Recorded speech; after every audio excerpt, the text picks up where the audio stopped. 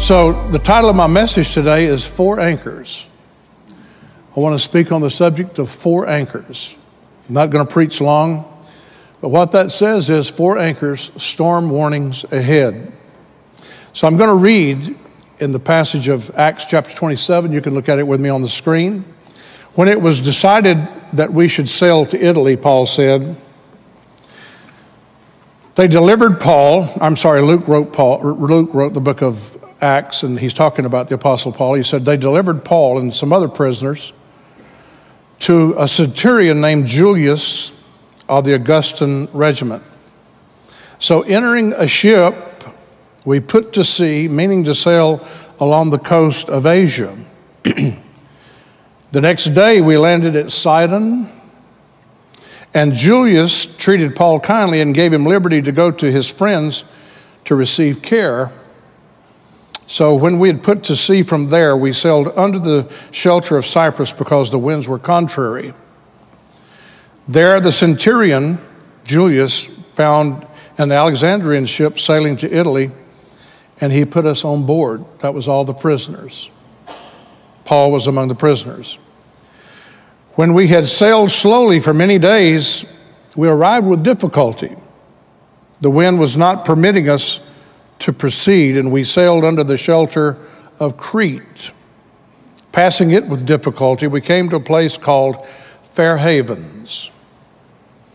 Now, when much time had been spent and sailing was now dangerous because of the fast, the Day of Atonement was already over, Paul advised them, and he said, men, I perceive that this voyage is going to end with disaster and much loss. Now, he didn't say, I prophesy. He said, I'm picking this up in my spirit. He didn't prophesy it. He just said, I'm picking up in my spirit. This is not going to be a good voyage. I perceive that it's going to end with disaster and much loss. Not only of the cargo of the ship, but also our lives. Nevertheless, the centurion, who was more persuaded by the helmsman and the owner of the ship than by the things spoken by Paul, because the harbor was not suitable to winter in, the majority advised to set sail from there also, if by any means they could reach Phoenix, a harbor of Crete opening toward the southeast and northwest, and then winter there. So this is the setup. Paul's on board as a prisoner. There's 276 people on board. It's a big ship. They had no diesel back in those days. They had no motors. It was a sail. It was a sail, big sail ship. It took a lot of work to tackle that ship. It was the tackling of a ship where you had to have experienced helmsmen, people that's experienced lifting sails, pulling sails down, setting sails partially, setting sails full. They would do it by the wind, the velocity of the wind. When the wind would blow so hard, they'd have to take the sails completely off because it would blow them into the rocks. So the Apostle Paul said before they even left shore, I'm picking up something here. He said, I'm picking up that there's going to be disaster, and not just the loss of a ship, but the loss of lives. And the Bible said that Julius, it said that he did not believe Paul. That's sort of the way I see things today. There's a storm coming, and you don't have to be a prophet to prophesy it. But the thing that sort of grabs me is so many people don't believe it. They don't believe it. They don't want to receive it. They don't want to talk about it. They don't want me to talk about it. They don't want other preachers to talk about it. It's like, don't talk about it. Preach something positive. And preach something that we need to hear. Well, I'm preaching something you need to hear. And so the Apostle Paul said, I perceive, my spirit's picking up on something here. And so with that said, that sets our mind on where we're headed in this story. You may be seated. So the Apostle Paul gave a warning. It was a warning about what was going to be. We sit here today, there's a lot of sources that people go to when they want to know what's going to be. Many people will resort to horoscopes. Many people resort to seeing those in sorceries and dark arts. Many people will talk to other people. What do you think? But Paul was warning about what was going to be. I can't tell you everything today that I sense, but I can tell you that what is coming is going to be vast. It's going to affect not just America, but it's going to affect nations, but it's really going to affect America for sure. It's going to be intense. And it's going to be a dangerous time, just like the Lord told me back December the 19th, 2019. The Lord told me that dark days are coming. He said, extremely perilous times are coming, but tell the people not to worry. So a prophetic warning comes. God usually is faithful to tell people, even though they don't want to hear it, He's usually faithful to tell people even things that they resist hearing. They don't want to hear it, but they hear it. And He wants people to heed it and to prepare. You've got to be prepared. We prepare for everything in life. That's why we carry life insurance. That's why we carry health insurance. That's why we keep our car fixed up. That's why we keep our house repaired. We're preparing for the future. But the second thing that I noticed about this story was, and this is the way it starts out so many times, sometimes something negative starts out positive, seemingly positive. And it seems like, oh, he missed it. It said, when the south wind blew softly, they supposed that they had made the right decision about setting sail. It said, a south wind blew softly. South wind is a favorable wind. Every mariner knows that a south wind is a favorable wind. And they supposed that they had obtained their desire, which means, yeah, we did the right thing by setting sail. Everything's going to be okay. So they put out to sea and they sailed close by Crete. And the reason why they sailed close by Crete was because if anything really went bad, they could still be near the shoreline. But this wind was a misleading wind. A lot of times whenever God gives something and He gives us a warning, a lot of times we find that there's also something else going on where it seems like, well, the preacher missed it. Seems like the prophet missed it, whoever the prophet may be. But the very next verse says, show you how fast things can change. I just want to share with you that things can change so fast in your life. Things can change so fast in America. Things can change so fast in your family. Things can change so fast with your health. It says, this is the very next verse, but not long after. See, in verse 13, it said a south wind blew. Go back to verse 13. A south wind blew softly. Oh, man, this is nice. We did the right thing. But now in verse 14, the very next verse, it says, not long after, a tempestuous headwind arose called Euroclydon, and Euroclydon was the most feared of storms of that day. It would be compared to a Category 5 hurricane today, like a Frederick or like a Katrina. Instantly, things deteriorated to the point that if they had not made preparations, there was no time to make preparations. That's exactly what happened when they resisted Paul's word. They at first had a soft wind. Oh, everything's good. They had no radar. They had no weather channel. They had no meteorologist. Paul picked up on it. His radar of the Holy Spirit picked up on it, and he said, there's something coming. And he said, there's going to be loss. So suddenly, everything changed from a soft, favorable wind to a very destructive cyclone. Pow! Suddenly. It was a suddenly. It was not a good suddenly. It was a tempestuous wind. Then the Bible tells us that things became unmanageable quickly. It said In verse 15 and 16, then the ship was caught and could not head into the wind, so we let her go. They were beginning to pull the sails down. If they didn't pull the sails down, that strong wind was going to take the sails and drive them into the rocks. And they said they let her drive. Running under the shelter of an island, we secured the skiff with difficulty. These experienced mariners, now experienced guys, old rugged seamen with a lot of experience. Now they found things so difficult they couldn't manage. They couldn't bear up under this wind. It was a strong wind. It was called Euroclydon. They had to run their sails down the mast. It was propelling them too fast. They had no other means of guidance.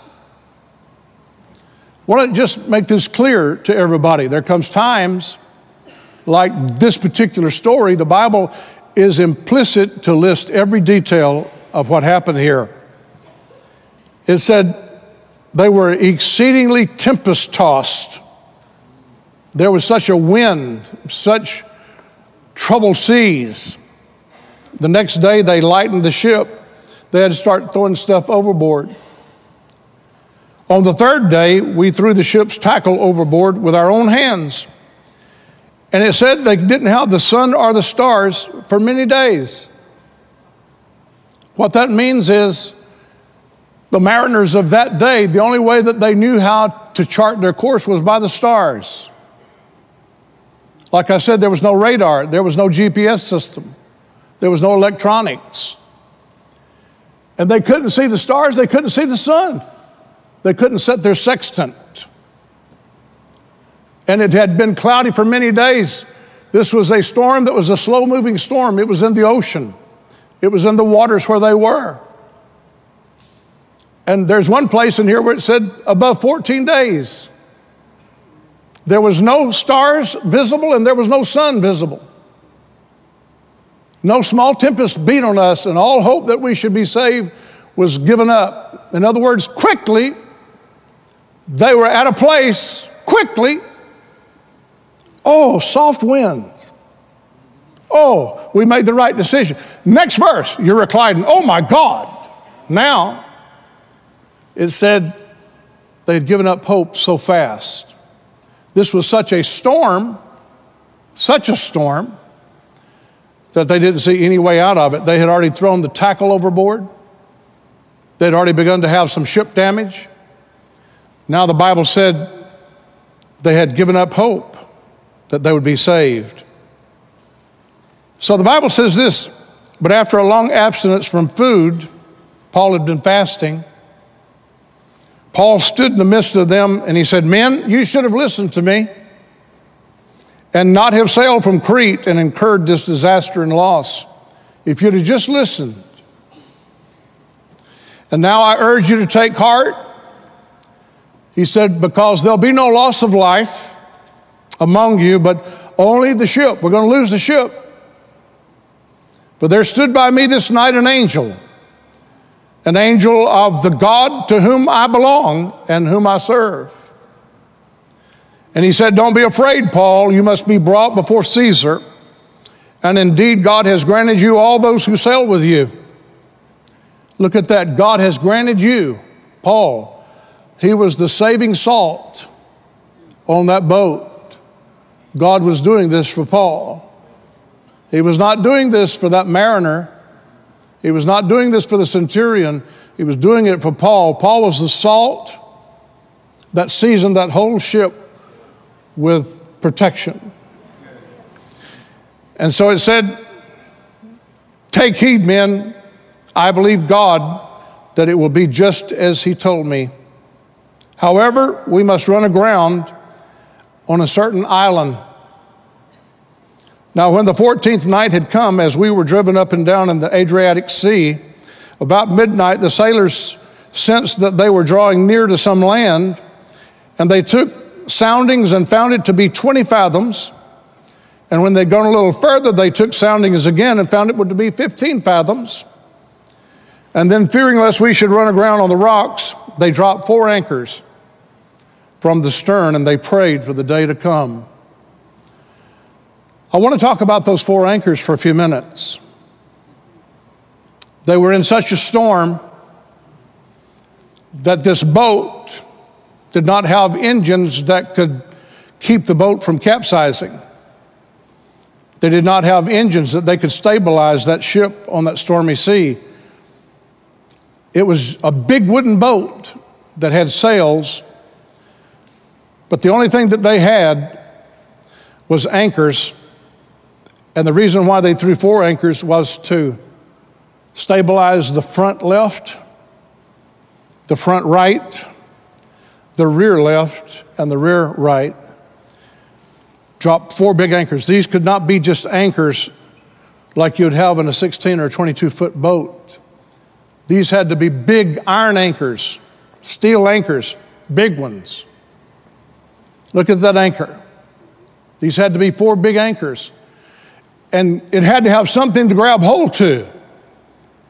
Because I've fished a lot down through the years, and I've had anchors on my boat. And sometimes the wind would blow and I'd put my anchor out.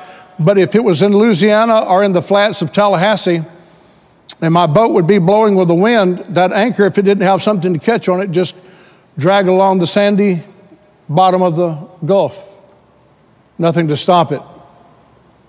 But because the Apostle Paul and them were hugging the coast, and they were staying as close as they could to Crete, there was all kind of rocky crags.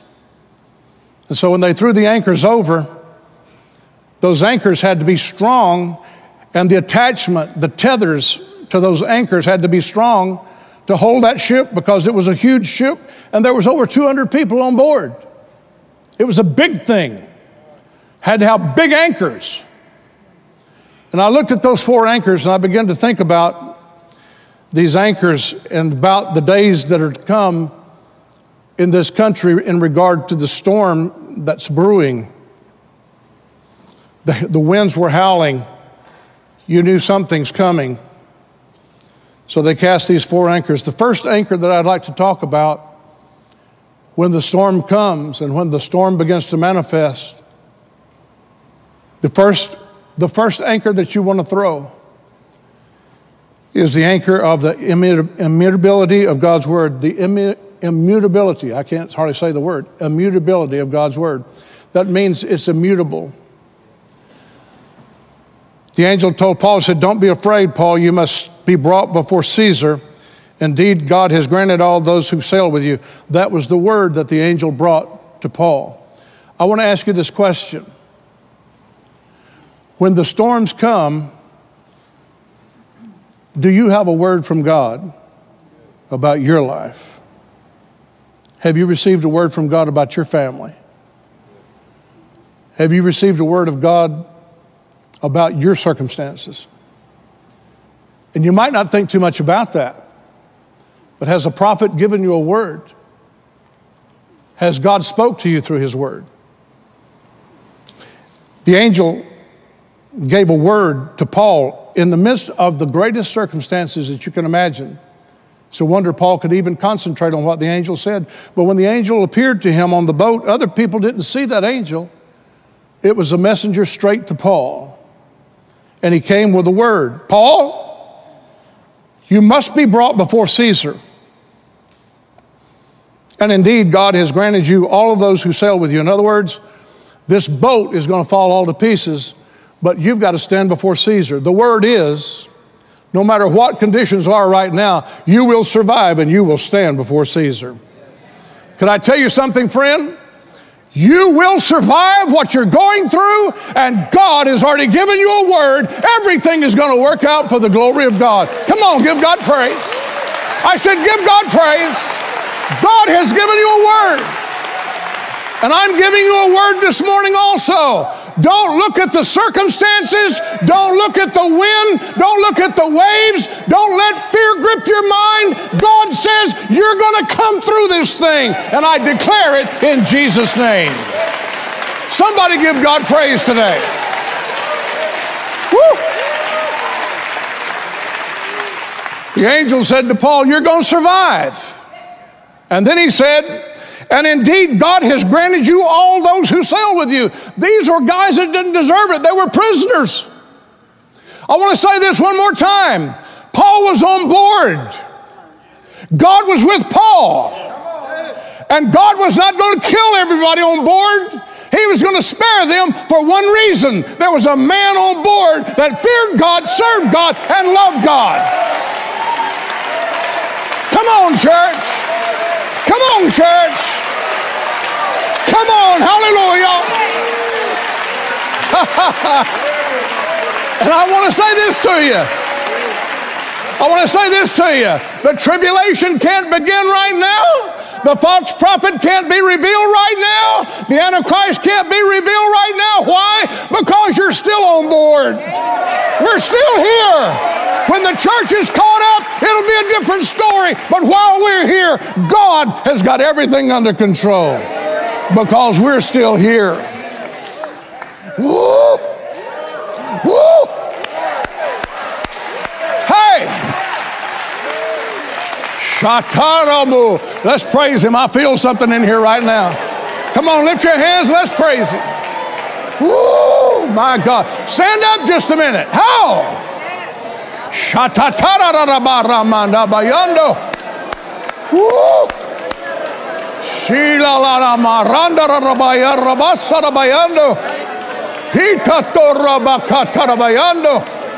Come on, church.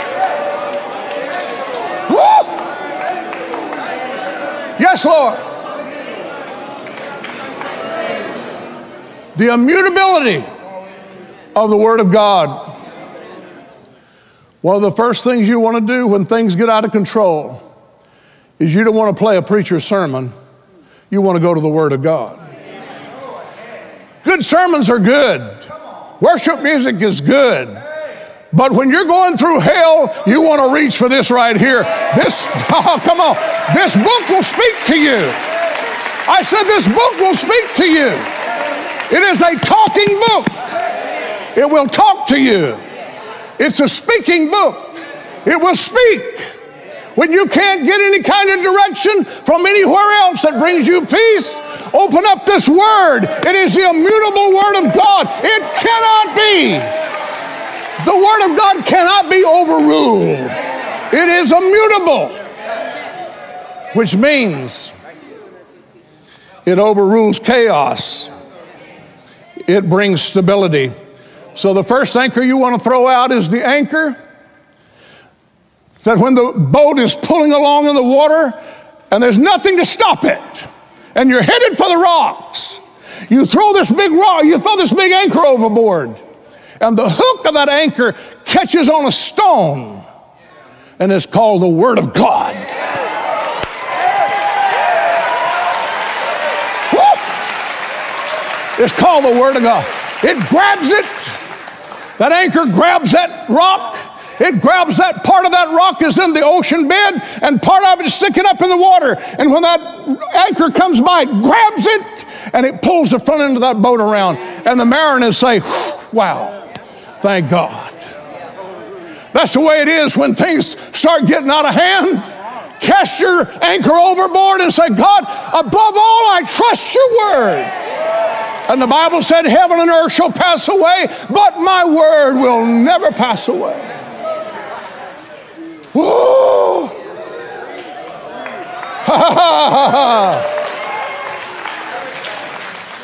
I remember one time I was fasting in Georgia years ago when I pastored in Warner Robins. I went there in 1973, and I pastored there through 79.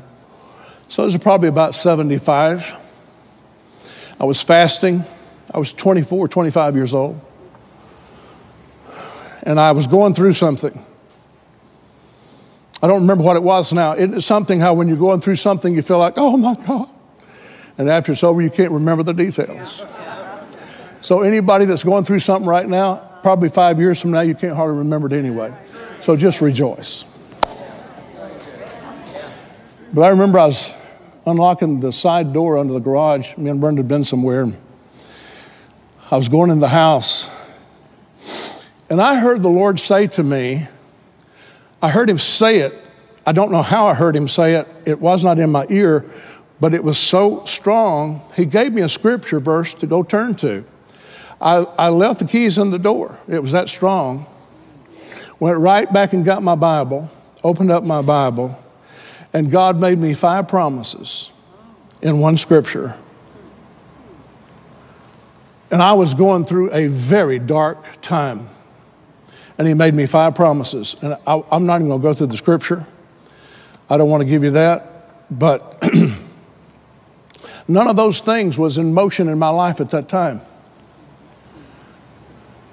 And some of those things didn't manifest in my life until I pastored Brownsville. And revival came to Brownsville.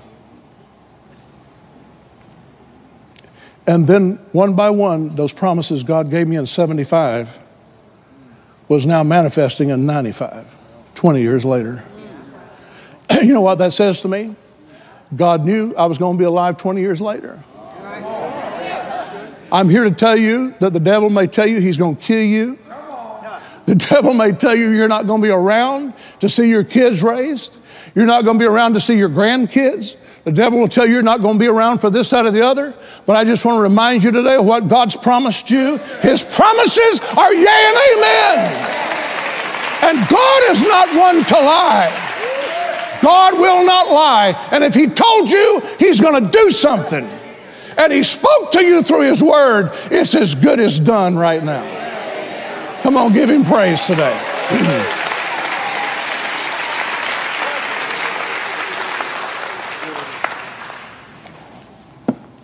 So whenever things begin to go wrong, you ain't got time to listen to a sermon. How many of you knows when things go wrong, you just got sometimes seconds. Even if you say, Jesus, that anchor catches right there. I mean, that anchor just catches right there. It grabs hold, and you feel the boat jerk. And what you say is, you remember that old song, my anchor holds and grips the solid rock. This rock is Jesus. I would sing to you, but you're not enjoying it, I can tell. You don't want someone's thoughts. When things are blowing out of control, you're going to cast that anchor, and it's going to be the Word of God, and that's going to grip and it's going to hold. Nothing will hold you like the Word of God. The second anchor that you throw out is you want to lay hold of God's mercy. I told you this some time ago, some years ago, but God began to deal with me. I've been around a long time. I preached a lot of messages. I have heard a lot of messages. I've heard a lot of good preaching in my time, and I'm not criticizing any of it because I love every preacher and I love their messages. But I heard such teaching on faith that many times I heard those teachings on faith and I left and walked away feeling like my faith wasn't as strong as their faith was. And I felt like that my faith was, it was something that I was struggling with because I wanted to be greater and I wanted to see greater things, and I just didn't feel like I was quite there yet. And I didn't know when I'd get there. And so I struggled with some of that stuff. Just being honest with you, bearing my heart to you. But then the Holy Spirit began to take me on a journey in the scriptures. And he began to show me that it's impossible to please God without faith. Would you say that with me? Without faith, it is impossible to please God. Say it with me again. Without faith, it is impossible. So I'm not minimizing faith. I believe in faith, and I do have faith. And I feel like my faith is strong and stalwart. I do feel that way. And I believe you feel the same way about your faith. But when I saw this revelation, I stopped operating all the time in faith. And I began to call on God for his mercy. And I looked up mercy. It's an act of divine favor are compassion. Mercy is compassionate treatment for those in distress. Mercy is forbearance of punishment even when justice demands it. Mercy is extending help even to the lowliest and most undeserving. Mercy is goodwill from God towards you. It is his willingness to grant favors, and it is an extended hand to the undeserving. When I read that about mercy, I don't know, there was something about it that warmed me on the inside. Whereas before, when I was operating in faith, I felt like it had to do with me.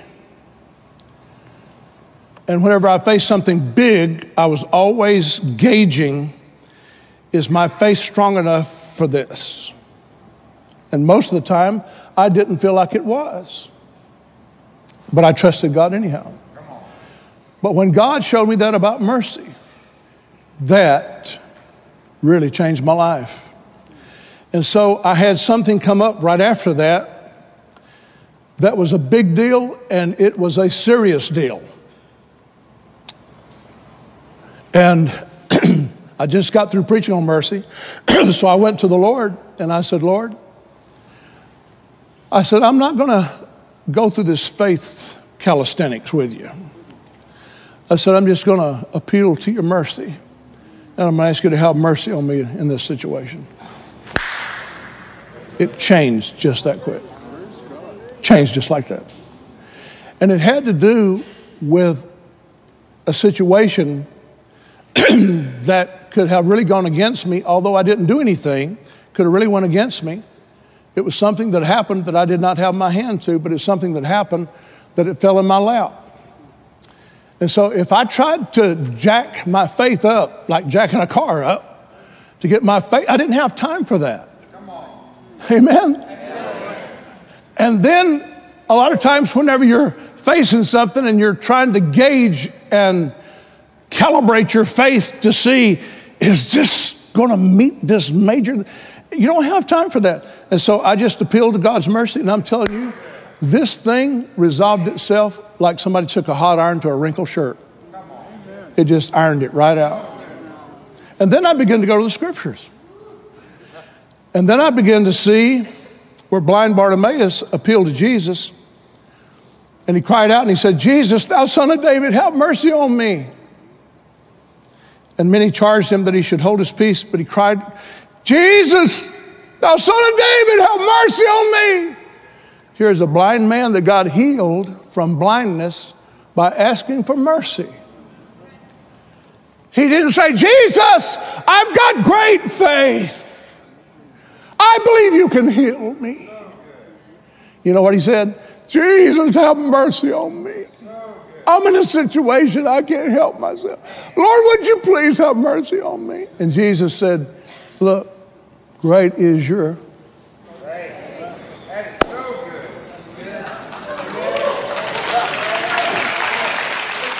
faith has made you whole, but he appealed to God's mercy.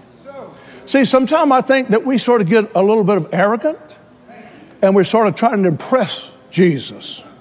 Stop trying to impress Jesus. Let Jesus impress you. Amen? And then the Bible said a woman of Canaan, you know, God led the children of Israel into Canaan. It said a woman of Canaan came out of the same coast and she cried and she said, have mercy on me, Lord. Thou son of David, my daughter is grievously vexed with the devil. So the Lord brought the children of Israel into the land of Canaan. Now they're in the land of Canaan. Jesus is in the land of Canaan. He promised it to Abraham. He promised it to Moses. Now Jesus is in the land of Canaan. Here comes this woman, a heathen. She's not even a Jew. Have mercy on me. My daughter is grievously vexed with the devil. And she said, have mercy. You know what the Lord did? He healed her daughter. Not because she had such impressive faith that he said, oh my God, I've never seen such faith.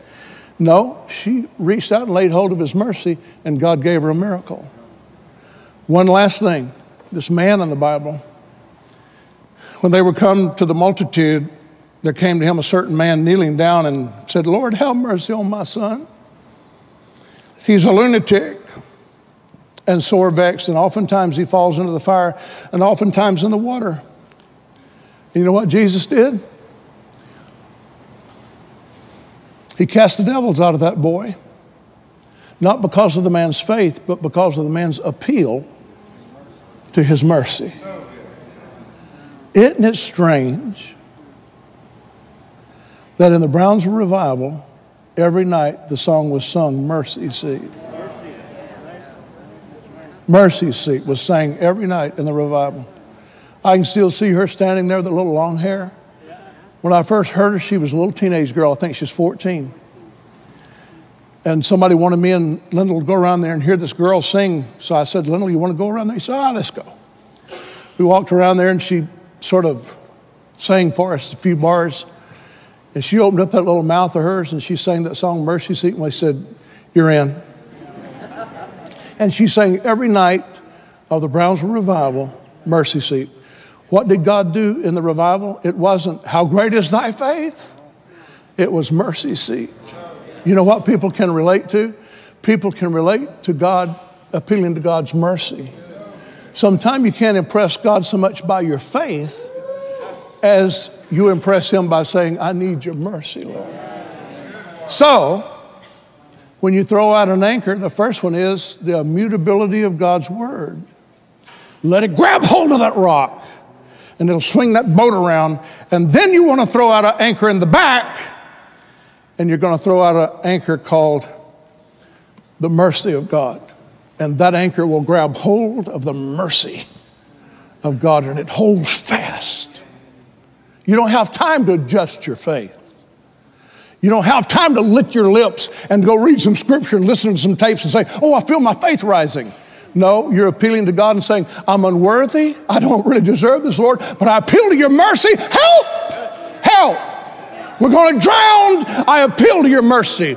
And Jesus helped them. And I just want to say to you right now, there's some of you and some of you watching me by television, just go ahead and appeal to God's mercy. Some of you has been bound the same way I was bound, and I'm making myself vulnerable to you as a preacher. And I'm telling you, back during that era of a lot of faith preaching, I loved it, and I still love it, and I still listen to some of it sometime. But most of the time, I never felt like my faith was quite up to par of most people that I knew.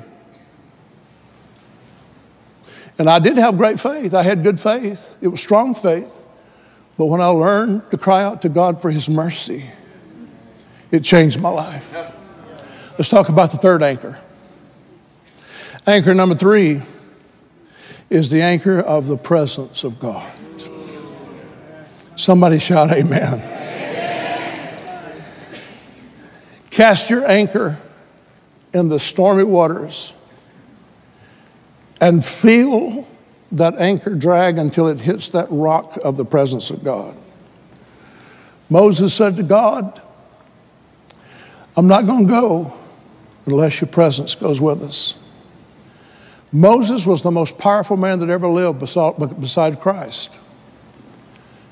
He was a powerful man. He was brilliant, raised in Egypt, in the universities, trained and bred in the universities of Egypt, raised in Pharaoh's household. He was brilliant, something else. God laid his hand on him.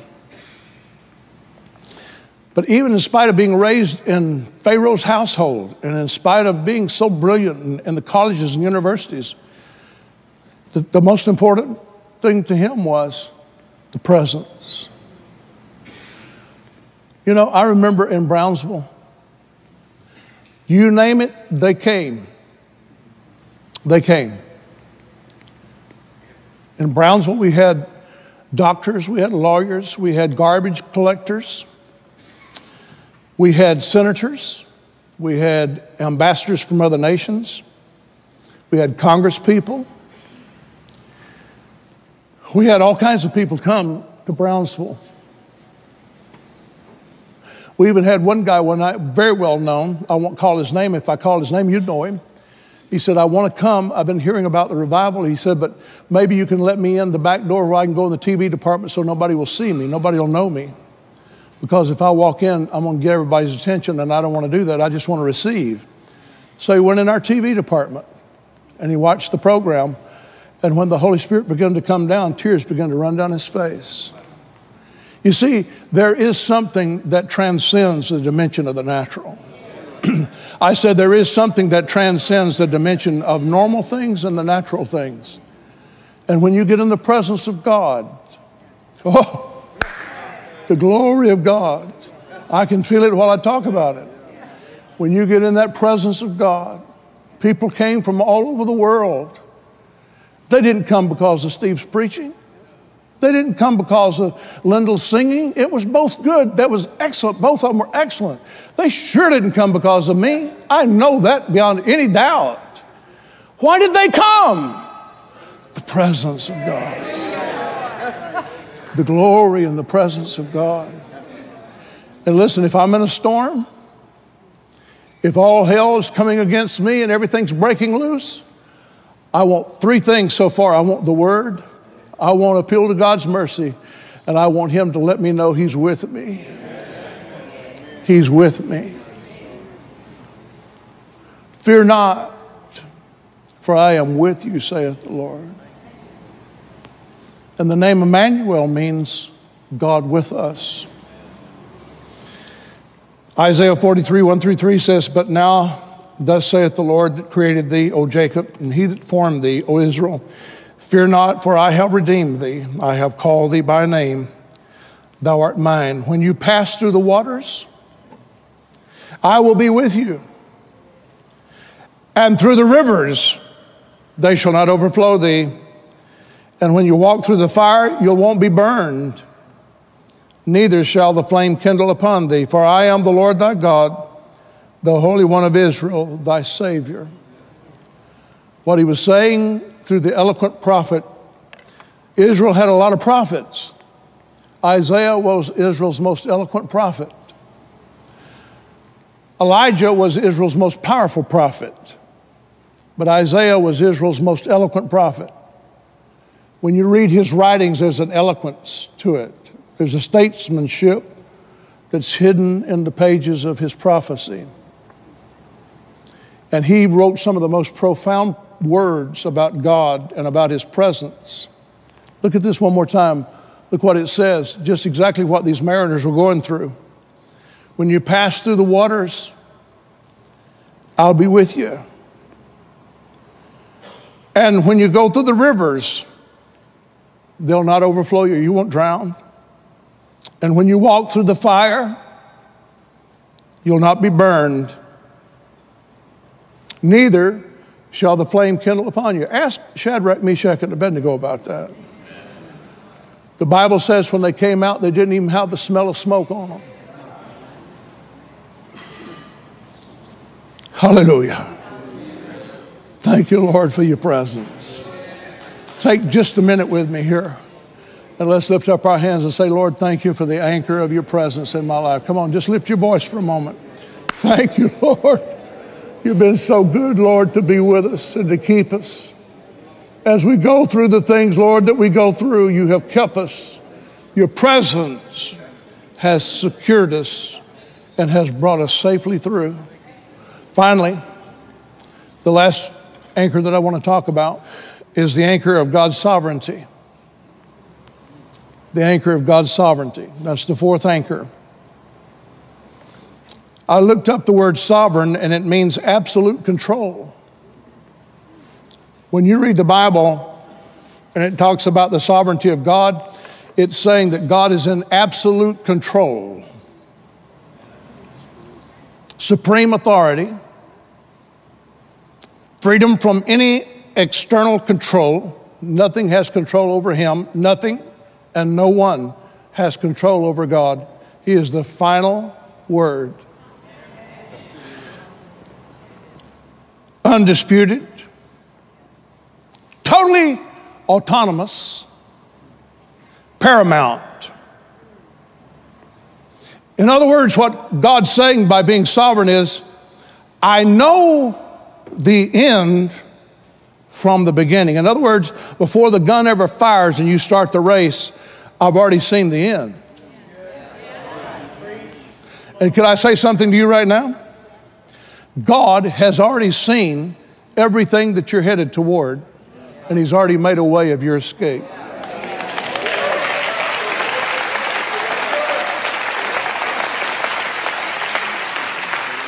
God has already seen the end. But see, what the problem is, and listen, this is the honest truth. What the problem is, God has already got a chart prepared for you, and it's a good chart. It's good thinking, and it's a good end. But you have to be careful that you don't devise your own way. Because if you devise your own way, you can get off course and wind up shipwrecked, but God won't have a thing to do with it. It's because you didn't follow Him and stay in His will. You didn't stay in His will. So when He says, I've already seen your end from your beginning, He didn't see some of those things that would trouble you and cause you to fear. He's already seen the end from the beginning, and He's saying everything is Father filtered. Let me tell you about that. I don't care what it is. Now, you may want to challenge this statement, but I'm ready for you. I don't care what it is, but everything that comes your way is Father filtered. Everything. So, when these things come, don't be surprised. For some reason beyond our own knowledge, it was permitted. It was Father filtered. I went to my first church in Georgia, 1970. That was in the plan of God. That was Father filtered. Second church, Georgia, 6 years there, Father filtered. Indiana, 3 years, Father filtered. Brownsville, 22 and a half years, Father filtered. Church of His Presence, almost 17 years now, Father filtered. Everything that has come my way has been Father filtered. It's been permitted. The good and the not so good. But you know what? I'm still standing. And I want to say the same thing about you. You're still standing too. You may have some holes in you. You may have some scars on you. You may have a few hairs less where you pulled it out. But you're still here. God has brought you through everything that He's brought you through. Why? Because everything is Father filtered. Come on, give Him praise.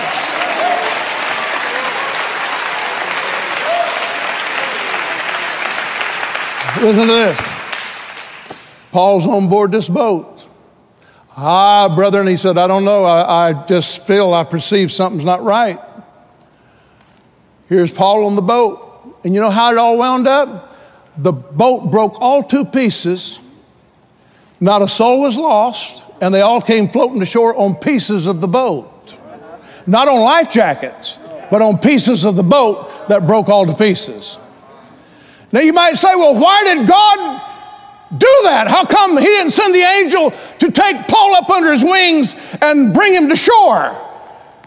Everything's Father filtered. When He told him how it was going to end, He's saying, this is going to be something that's going to be a little uncomfortable, but you're going to be fine. You're going to stand before Caesar. But in the meantime, there's going to be some uncomfortable days. And Paul, you've got to stand before Caesar, but be ready for some uncomfortable situations, but everything's going to be okay. It's Father filtered. And you know what? There's some of the things that you're going through right now that you wish that the Lord would just send an angel and bail you out. Well, if you get bailed out, He's going to stop things where they are right now. He's going to stop the clock right now. But He may deliver you, and you say, I can't take it anymore. But He'll bring you back to it later, and you're going to have to finish it out one way or the other. He may stop the clock, and He may evacuate you somewhere, but later He's going to come back and say, no, you got to finish this, son. He's not going to take you out of everything that's uncomfortable. He's not going to take you out of every storm. He's on the boat with the disciples, and this wind comes up, and the disciples goes down and wakes him up. Oh, don't you care that we perish? And what Jesus was basically saying is, this was Father filtered. You're going to be okay. He told them before they got in the boat, we're going to the other side. That was the anchor of the immutability of God's word. We're going to the other side. And listen, we're going to have to get to the place that every one of us comes to the realization, you're going to the other side. It doesn't make any difference what anybody says. It doesn't make any difference what the devil does. Let the heathen rage. You're going to be okay. I said you're going to be okay. God is going to bring you through. Come on, give God praise. I feel that today. Let me show these 4 anchors one more time. The first anchor is the immutability of God's word. That's the first anchor that you throw out. The second anchor is laying hold of God's mercy. Lord, have mercy on me. The third anchor that you throw out to stabilize your life is you ask God, I ask that you go with me. I need your presence with me. The fourth anchor is the anchor of God's sovereignty. He has everything under control. Everything is Father filtered. I mean, everything. So you might say, well, Brother Kilpatrick, you reckon how much longer I've got to live? Why would you let that bother you? Because if you look back, he's took care of you in the past. He's going to take care of your future the same way. I said, God has took care of everything in the past, and he's going to take care of everything in the future. I don't see anywhere in the Bible where it says, if you do certain thing, I'm going to bail out on you, I'm going to leave you on your own. It never says that. He's going to be with you to the very end.